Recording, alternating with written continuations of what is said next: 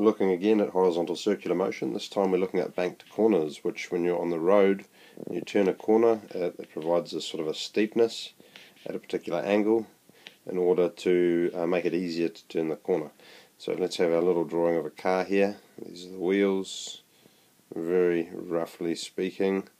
Okay, so it's a little bit hard to tell from my drawing because it's not that great, but this is the back. So maybe we could draw the boot on it, and the exhaust pipe under here. Let's draw the exhaust pipe. Okay. Anyway, if you're looking, this is a top view. Here's the circle of the and the car is on there travelling around the corner. That's our circular motion. This is an exaggerated side view of the slope of the road.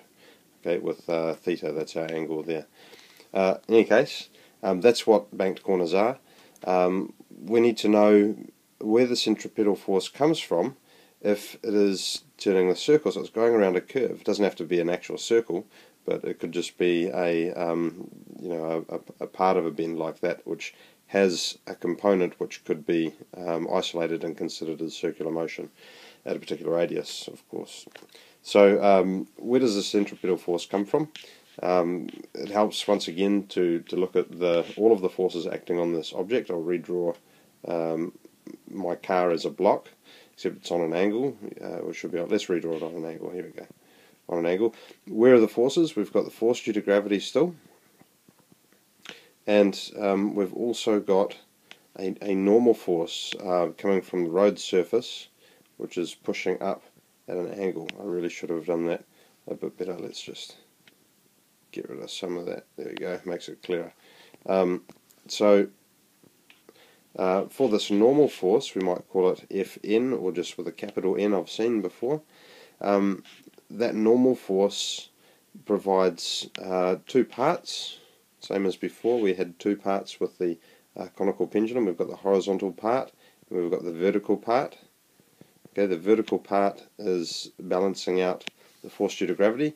We know it has to be balanced because otherwise there would be some acceleration up or down, and there is not. Okay, and so that remaining horizontal component that's unbalanced is our centripetal force, the force that is used to make it go around the curve, to make the car steer around the curve. And that comes in at the contact with friction in the tyres. And yeah, what we have to do is identify that force exists. And one of the little tricks is that people often forget that this is a dynamic sort of diagram, or it's meant to be a diagram of a dynamic situation. If there was no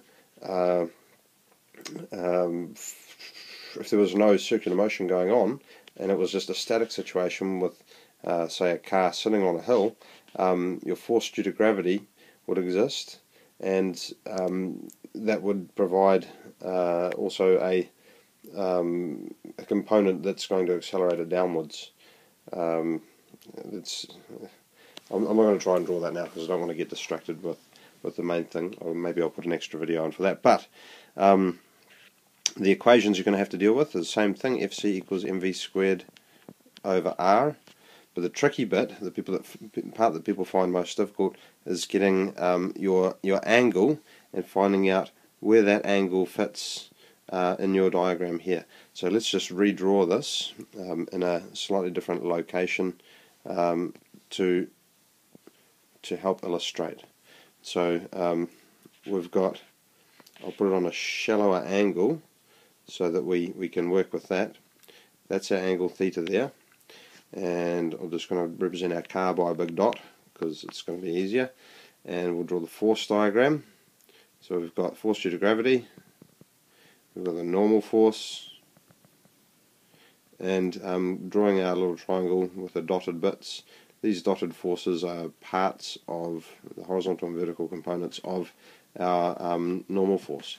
So our normal force would be acting up this way here, and if we were to kind of show this as a right angle in between here, we would and then we follow our geometry of this going through, we would find that this angle in here is equal to theta, and that this angle in here is also equal to theta.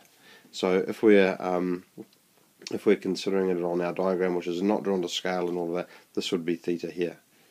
Okay, and it makes sense that the closer to flat that you get with this, the closer your normal force is equal and opposite to gravity, and the more that this will move up and closer that way, which means that that angle has to be decreasing and decreasing and decreasing, so that angle there will begin to decrease even more, which would be the same as this angle decreasing. Okay, hopefully that's convinced you. The video's already gone on too long. That'll do.